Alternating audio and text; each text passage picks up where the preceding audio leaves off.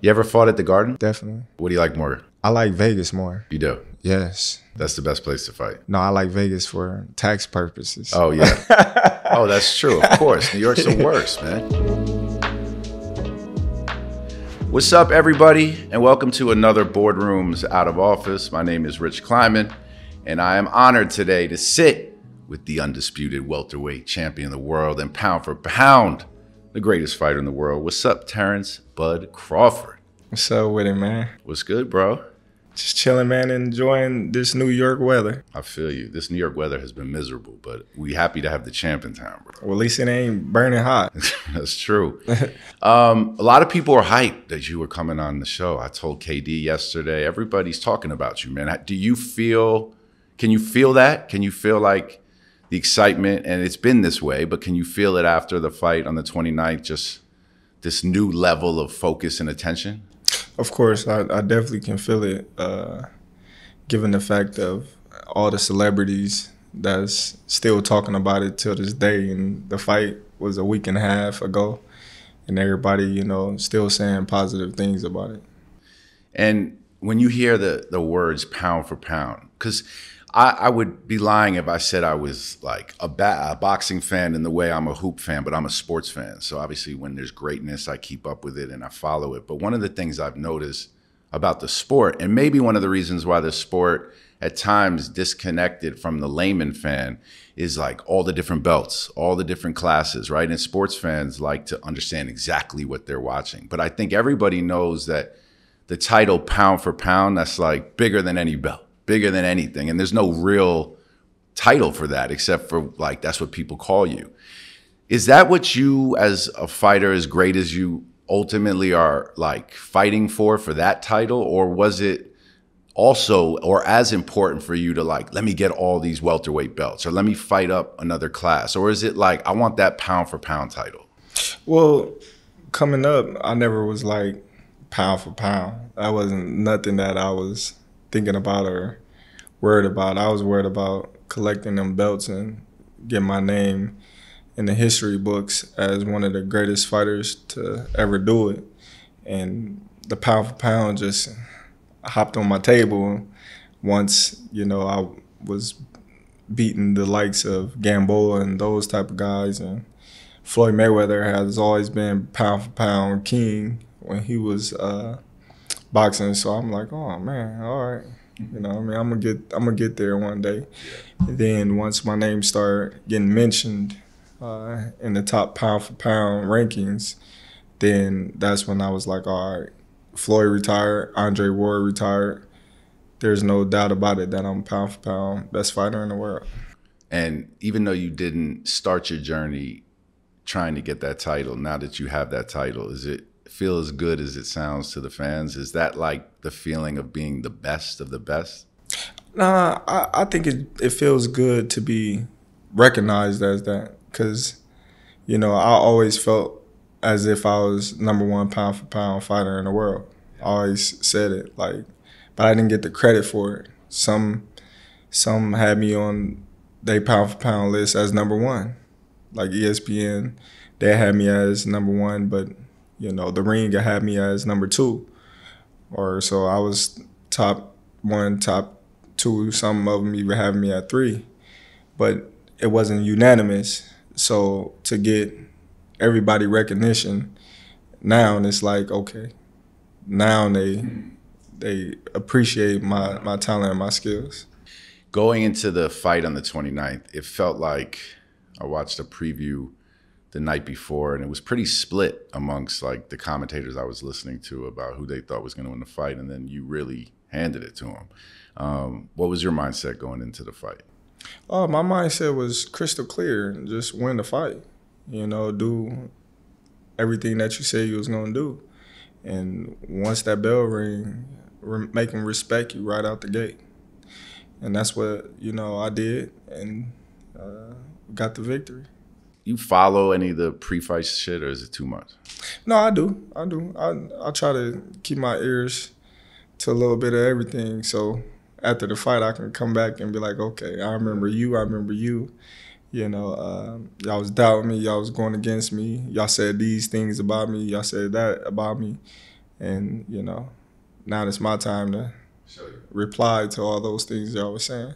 So you do use it. Like, I always, like, I find it funny sometimes when you see some of the things that Steph Curry or Tom Brady or some of the great ones, when they win, they'll talk about like a comment that some pointless journalist made. And it's like you hear Brady say it or something like, this for everyone that thought I fell off the cliff. And it's like, damn, you was really listening to Max Kellerman. Like, that's who said it.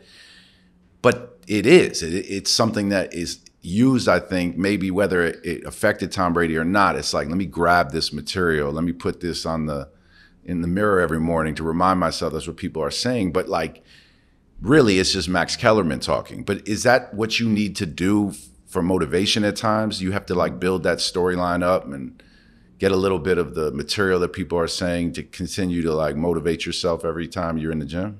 Well, I'm always motivated. That's not a issue, but that just put a little extra fire on the motivation that I got inside of me to see the people that don't know me that's saying things that they don't know about me, that they heard from like a person in the media, and they just take it and run with it. And then hearing people in the media say certain things and about me that they don't know, and it just spark a flame in me. Like, okay, I'm gonna prove y'all wrong, because this is not a team sport. I'm in control of this. I'm the one that's fighting. I'm the one that's in control of my destiny. So y'all can't help them. Y'all can't call a timeout for them. Y'all can't interfere. Y'all can say what all y'all want. But once that bell rings, it's just going to be me and that guy. And I just use that as extra motivation, because I've been told I couldn't do a lot of things in life.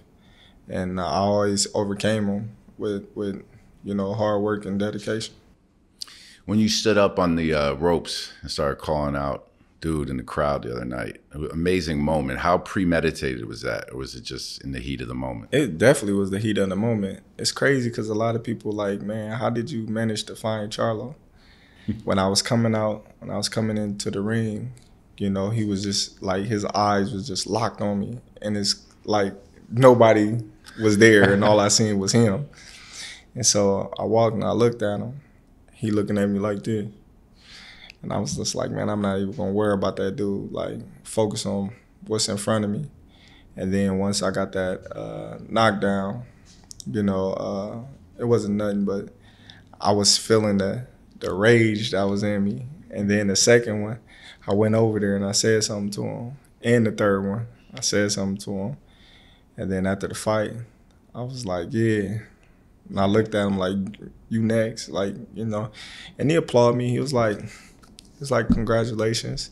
I was like, all right, thanks. You know what I mean? Because it's kind of like always been fighting for that recognition. Yeah. Always been fighting for my just due, because I didn't have the backing like everybody else. I didn't have the media push like all these other fighters that's name is, bigger than mine, but I've accomplished way more than theirs. So, that's all I wanted was my respect, and that was it.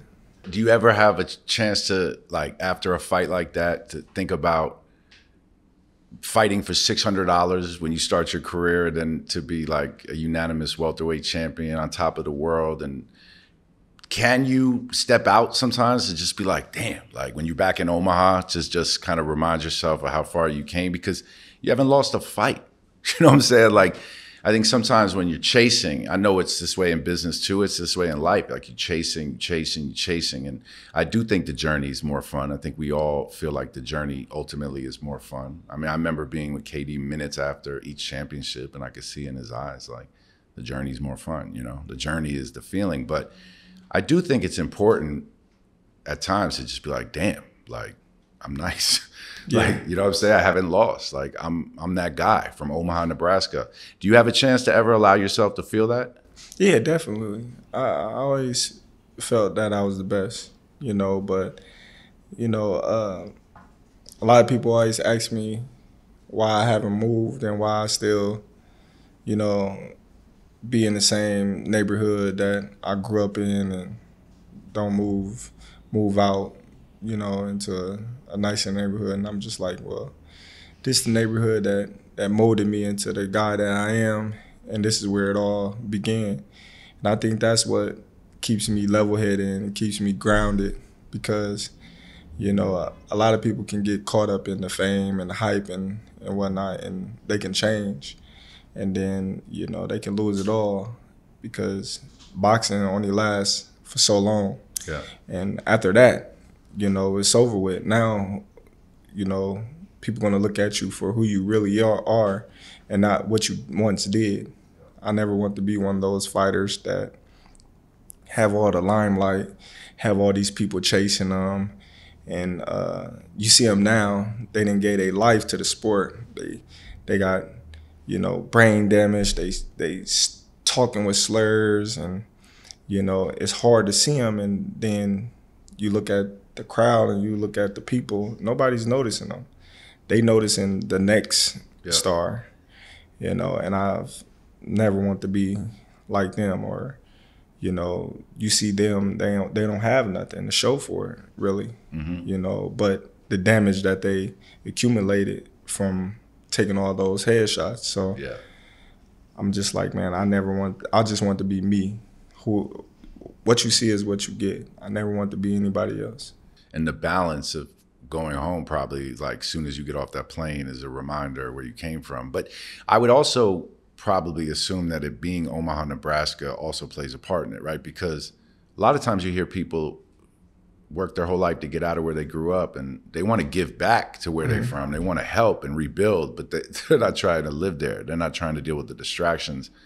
But you don't have that back home. It feels like that's where your safe haven is, right? Yeah, no, that's definitely what I'm destined to do, you know, is give back to my community.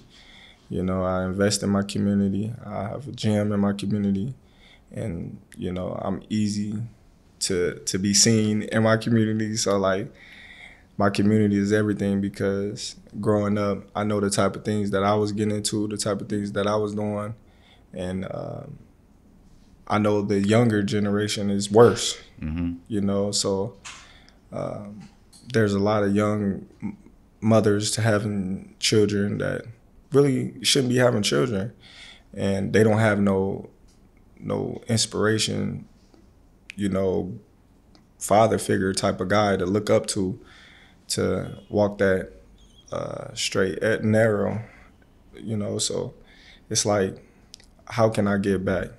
You know, I don't necessarily feel that I need to do things for people just to put on Instagram to show people that I'm doing things. So I get a lot of, oh, what are you doing for the community? And people always say, well, he got a gym that's free.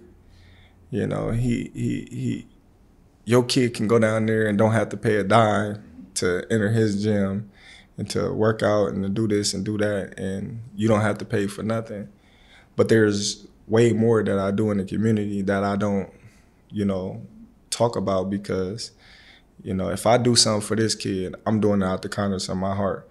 I'm not doing it just to show that I'm doing it. So I don't have to get on social media and say, hey, look, I bought this kid some shoes because he has holes in the shoes and I want everybody to pat my back. Yeah.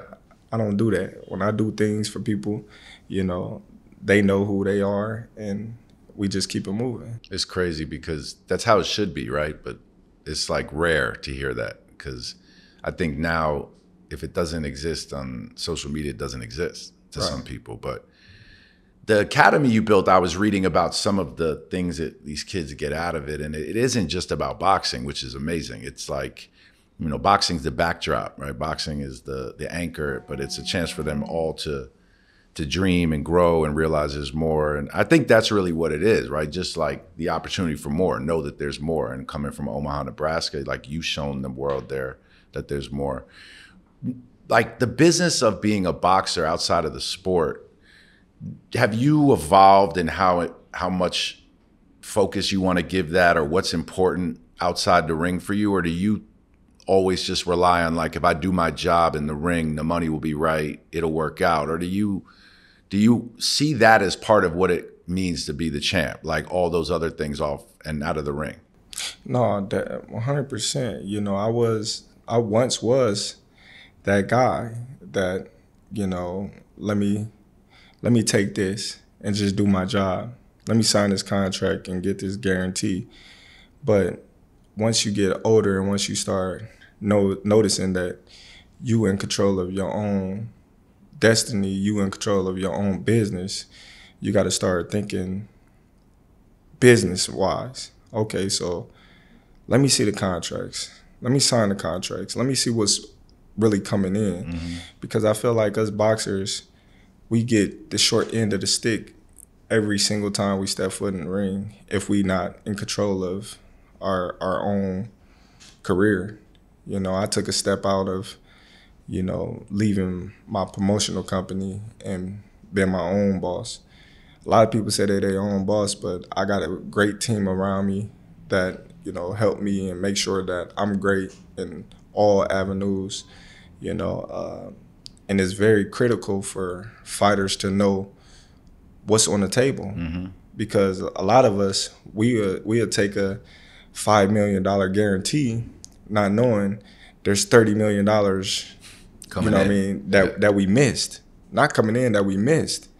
That we should have got. Other revenue that could have been generated. Given the circumstances that we might fight a top fighter. Yeah. You know, when top fighters fight, you know, you got the promoter, they sucking up all the money, you know, the advisors, the managers, you know, everybody, the sanction bodies, you know, everybody taking a little piece out of this pot that's really the fighters, but the fighters don't know because they satisfied with the guarantee. Yeah. So I think it's very critical that these fighters, you know, start learning the business. And the more they learn, the more they're gonna, you know, stop all the corruption that's happening in boxing, because boxing is one of the most corrupted sports there is and there been in the history of sports. That's what I was gonna ask you. Like, as a fan, I'm watching this, and there's different sanctioning committees, there's different governing bodies, some are regulated here, some regulated here. It must be overwhelming for the boxers, or is it not? Is it something you just accept that this is what the sport of boxing is like, or is there a feeling maybe amongst some of the like marquee fighters that there could be something to do to change this? Like, what is WBC, WBA, IBF, all of these have their own regulations, their own governance, right? And then there's promoters involved that I'm sure operate in their own way, and political relationships that run deep. Can it be overwhelming for a younger fighter a bit? He don't know. They don't know. They don't know. They sign that contract and they let they promotion no company handle that, and they manager handle that. You know, and they don't know. You know, I was a victim of that. I didn't know what I know now. I never knew. You know, coming back up, because I wasn't able to see anything. I wasn't able to question anything because I signed a contract stating that these is my guarantees, these is my numbers going up. Yeah. You know, so I wasn't able to say, okay, well, what's coming in? Yeah. Or, you know, how much you getting for sponsorships, or how much you giving for the event budget and stuff like that. I wasn't able to ask those type of questions. But once I started asking those type of questions, or, you know, started learning a little bit here and there, then it became a problem. Yeah. Between me and my old promoter. And at that point in time, I knew it was time to go. I bet you those older promoters, that's like the business. Like, let me pull the wool over their eyes till they find out. Then when they find out, it is what it is. Well, they all do it. I won't just say, you know, my old promoter, they all do it. That's what I'm saying. All the old school promoters, right? Or promoters, period. All of them. It's meant to keep the fighter blind, keep the fighter, you know, in a place where he's not asking questions. You know, he's not looking for anything. Here, let me give you this little guarantee and show up, and you be on your way. But at the same time, it's so much more on the table that the fighter is really obligated to that he never even see, because he signed a guarantee not knowing there's much more to come from. Are there no OGs in the game that when you was coming up with their arm around you was like, man, check them contracts, or that's not the spirit of it? No, not at all. Some of them don't even know. They don't know either. Like, some of them don't even know to have, because they've been dealing with that their whole career, that they think is normal. So the things that they do know and that they do hit the little fighter on the hand, like, hey, listen, you got to watch out for this, you got to watch out for that. You know, that's small things. Yeah. You know, like, you got to get incorporated. Like, Tim Bradley definitely, you know, put me on game about getting incorporated and, you know, things like that, and the things that I need to ask for and stuff like that. So he definitely looked out for me a lot. But, like, you know, Floyd, he broke the bank, you know, and I don't see him trying to, you know, give the game to the young fighters because he's a promoter now. Yeah. So I can't give everybody the game. Yeah. If I'm one of them now, it's a business at the end of the day. So if they made all this money, you know, on our backs as fighters, and now I'm a promoter, I'm going to do the same thing that they once was doing, and just say it's just the game of the business. It's just the game. Yeah. Like, how important and what is the makeup of a team for boxers? Because there's no union, right? There's no union for boxers. Yeah. So what's the typical, like, infrastructure around a fighter? I would say a fighter, you know, you need to have a great lawyer, you know, overall, that knows what he's doing, that seasoned, that's been around the block, that, you know, yeah. I wouldn't even say wait, just not no pushover, because you got to understand, all of these, you know, promoters like Don King and Bob Arum, they lawyers. You know what I mean? First. They lawyers. And if they not lawyers, they got some of the baddest lawyers around them, you know, so they can give you those type of contracts where they protecting themselves, but they confusing you at the same time so you can sell your soul. And yeah, man, you get you a good advisor, get you a great coach, you know, and you be on your way, you know. But most importantly, you need, you know, great people around you that want the best for you. So lawyer, advisor, manager, and the trainer, right? Well, really, you can just, you and the lawyer. It can just be you and the lawyer, you know, and you can go, the sky is the limit. Because now nothing can get by you. Yeah. You know, yeah, that's it. You can walk in the room, you know, and you can pick any coach you want, as long as you got the business right. Got the business right. You know, once the business right, you sky's the limit.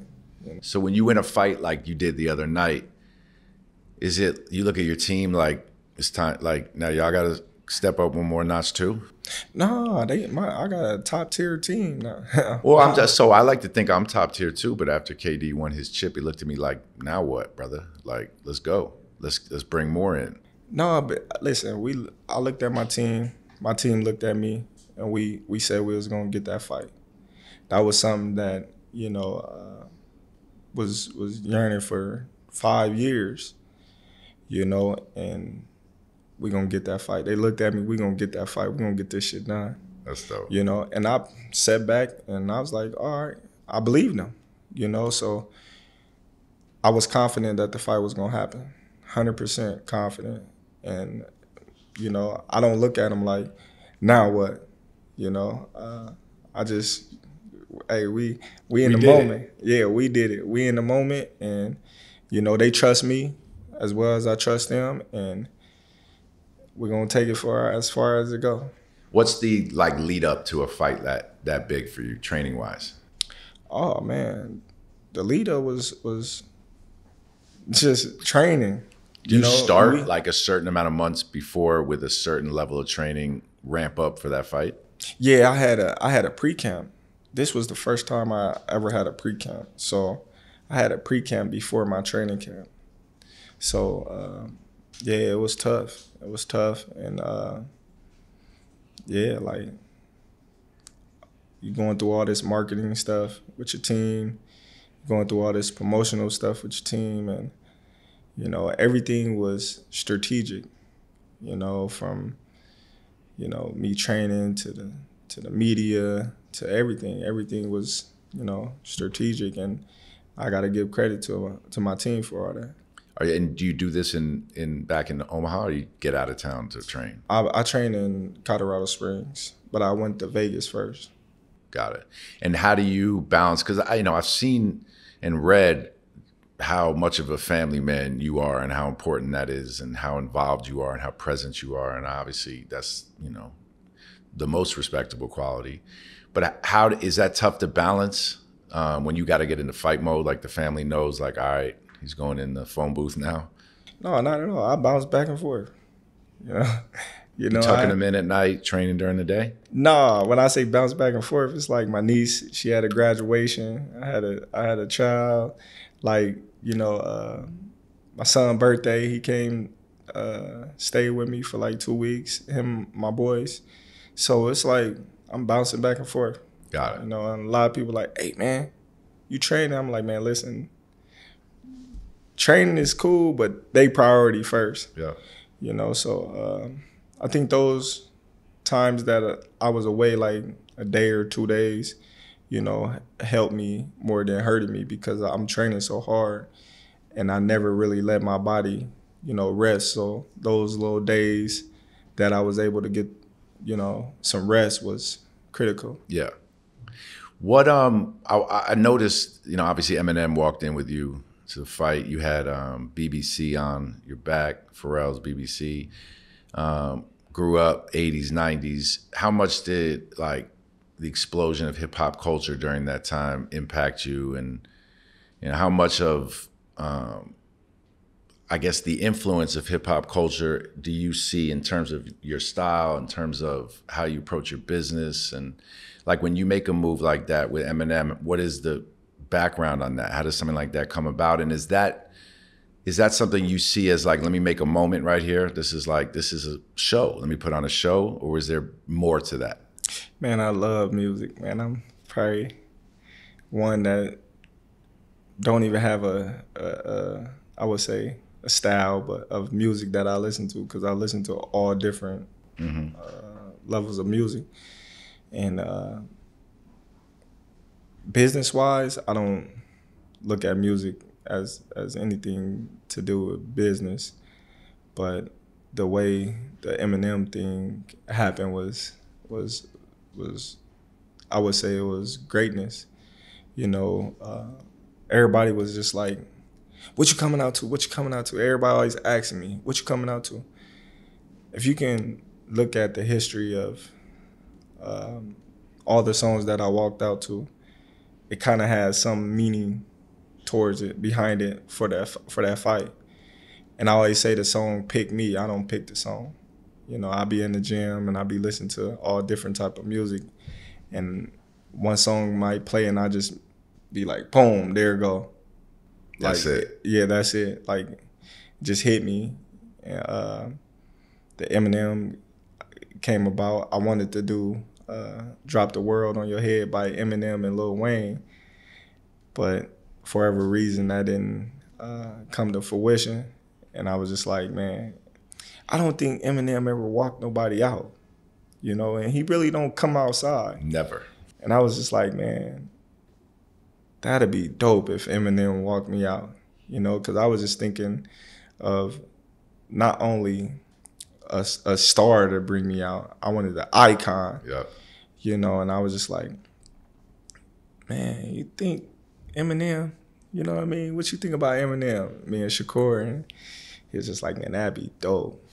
And Eminem comment on the Instagram. I never knew he was a fan of boxing, because you never hear nothing about him. So I was just like, dang, That's dope. It was exciting. It was a great moment, and I think everything lined up for history and greatness to be witnessed that night, and him being there was testimony to how great I really am. Yeah, that's right. That's dope. Creed 3, did you enjoy that? Loved it. It was dope. You know, I told Michael B. Jordan, I said, man, to see him in his element doing all the directing and acting at the same time, I said, man, I ain't seen nothing like that ever before. You know, it was crazy to see him in one mode, then see him in another mode, then see him in another mode. So he had the regular mode where he just like, yeah, you know what I mean, we gonna do this, and I just want you to do this. And then he had another mode where it's acting. And then he got another mode where he directing like, no, we can't do this, we can't do that, we gotta do this like this, let's change it up. Y'all get on set. And I'm like, this dude's so talented. That's crazy. You know what I mean? It was crazy. So you saw all 3 hats that he's wearing. Yeah. You want to be around film again? Yeah, that's dope. I would love to be around film again. So when you look now at the future for you, and let me ask you a question, and probably a stupid question, but as someone that's not native to boxing every day, how much is the weight disparity a real thing? Like when I was reading about you and Tank, right, in the different weight classes, but the chances of potentially fighting one day, like as boxers, is the weight difference really like as much of an obstacle from a fight happening as it is just like the way it is? You know what I'm saying? Like, would that really make a difference? The Definitely. weight, it would? Definitely. It does. You know, Tank fight at 135 pounds. I fight at 147 pounds. So that's 2 weight classes apart. You know, that's a big gap. That's a big gap, you know, given the size advantage that I would have over him. You know, he's a little dude, too. He probably like 5'5". You know, I'm 5'8". Long arms. So it wouldn't be an ideal matchup for him, but yeah. I would definitely. You're down. I would definitely walk on. And what about going? You guys he could go up, you could go down a bit, right? That's how that happens. No. You're not going down at all.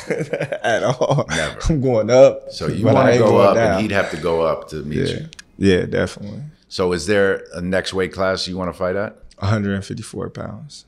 And what belt is that?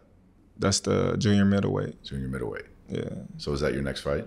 I don't know. Everybody want to know Terrence's next fight, but Terrence don't even know. Terrence don't know. Why does everyone call you Bud? My mom named me that when I was probably like 1. She just was named me Bud. Good nickname is good though. Because everybody thought my mom gave me that name. You know, I don't know why. And so I said, Mom, how you get Bud out of Terrence? And she was like, oh, somebody was calling you Spud. They just kept calling you Spud. I'm like, don't call my son Spud. Call him Bud. I was like, oh, all right. Nicknames don't always have the backgrounds for meaning. It just happens, right? Then it sticks. And then 35 years later, you Terence Bud Crawford. Definitely.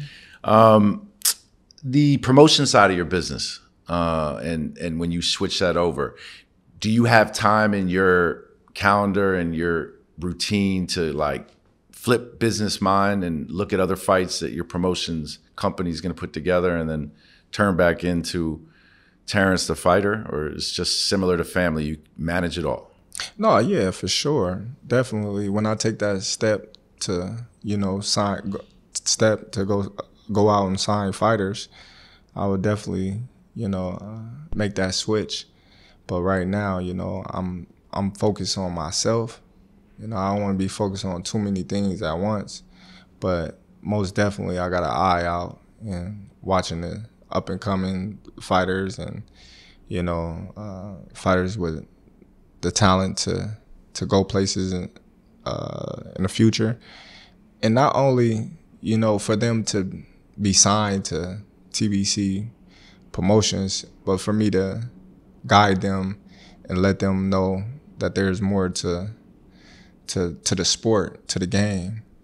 Like you said, be an OG to let them know, the game and show them the way and, put everything on the table. That way they know that they're not getting misused or abused.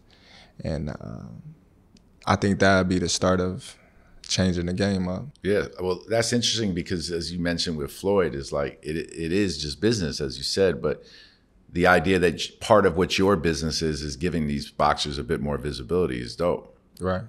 That's like what you see happening in the record business, and people just are looking at the way these things have been and realizing like they don't have to be like that. You know what I'm saying? Like that's how it's been. Like the boxer didn't get the fair share, but someone like you has the ability to change that. Yeah, it's definitely like the record business. When you think about it, a lot of those rappers, they work they ass off to, build them type of masterpieces that they build, but they don't own it. Yeah, exactly. You know what I mean? So it's kind of like us fighters. Yeah. We fight our ass off, but we don't own our fights. The promotional company own our fights, and they got the right to say what they're going to do with it and what they're not going to do with it, and they can go and sell your fights for hundreds of millions of dollars and don't have to give you a cent. Yeah.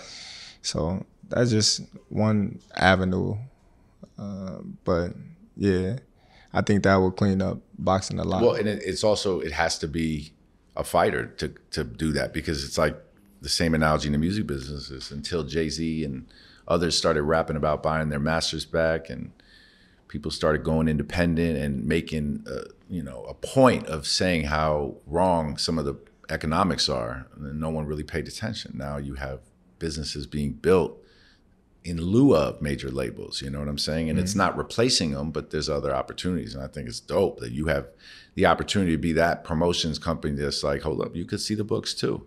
Mm-hmm.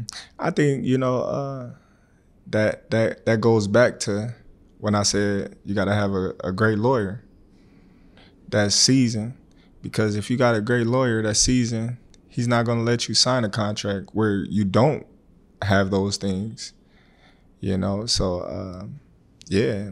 Well, a great lawyer also who is only thinking about the fighter. Yeah. You can have a great lawyer who's right thinking about everybody, and it's not the right lawyer for the fighter. But for sure. But if he on your team and he's riding for you and want to see, you succeed and you be the best that you can be, it only benefit him. Yeah. There's enough money for everybody. Yeah. I think when greed get into the playing field, then that's when you see lawyers start being shady because they try to get something under the table. Or you start seeing managers being shady and advisors being shady, and some coaches even shady, So you gotta watch out for everybody, because money make people do things that you would have never thought they would do, and it's the root of all evil. This might be a weird question to ask someone who's never lost, but even in a victory, you take punches, and even training is wearing on you. And you mentioned earlier in the interview about some of these fighters who you see them now, and it's tragic to see physically, the effect that it had on them. How conscious are you year to year about where you are physically and like how long you want to go? Oh yeah, man, I'm very conscious. Like I just did a CAT scan. I did a whole body analogy, before this fight, and I'm very aware of that, and I be on top of it because I never wanted to be the type of person that let boxing retire me. I always said I wanted to retire from boxing. My goal was always 33. I'm about to be 36 next month. So you're not ready. So I'm 3 years past time. And the only reason why is because the Errol Spence fight. I always told everybody that was the fight that I really wanted. That was the fight that, when I walk in the store, people asking me, "You gonna fight that Errol Spence dude?" I can't wait till you fight him. When I go home, my kids looking on YouTube and they looking on Terence Crawford, they father, they seeing Errol Spence. Damn, is you gonna ever fight that dude, Spencer? I'm like, who is Spencer? That's Spencer, dude. Spence. Spence, and yes, I am, son. Yeah, we gonna fight one day. Oh, all right, cause they talking about he gonna beat you up, and I'm like, not my dad. So I gotta hear it not only outside of my home, but inside of my home as well. So I knew that was a fight that needed to happen, and it happened. And you know. So what now? What do you have to fight for then? We're gonna see what the future holds. So it could be over. Could be, maybe not. But you popping right now. It can't be over. Right. Can't be over. Right. You ever fought at the Garden? Definitely. What do you like more? I like Vegas more. You do? Yes. Vegas is the shit. Yeah, definitely. That's the best place to fight. No, I like Vegas for tax purposes. Oh, yeah. Oh, that's true. Of course. New York's the worst, man. Yeah, New York tax me. They tax me every time I fought in the Garden. Yeah, that's crazy. You're right, of course. Yeah. Well, man, it's been a pleasure getting to know you, brother. Congratulations. Pound for pound, the greatest fighter in the world. Sounds good. I'm honored to have had you on Boardroom in the office and excited to watch what the future holds, man. I appreciate it. Thanks for having me. Thanks for watching. Subscribe, download, join. Speak to you all soon.